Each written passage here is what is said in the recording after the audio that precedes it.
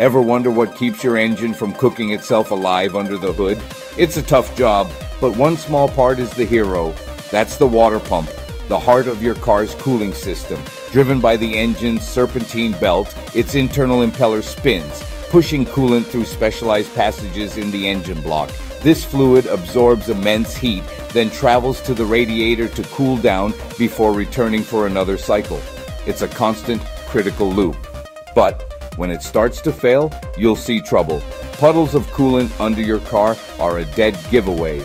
You might also hear a high-pitched whining noise that changes with engine RPM.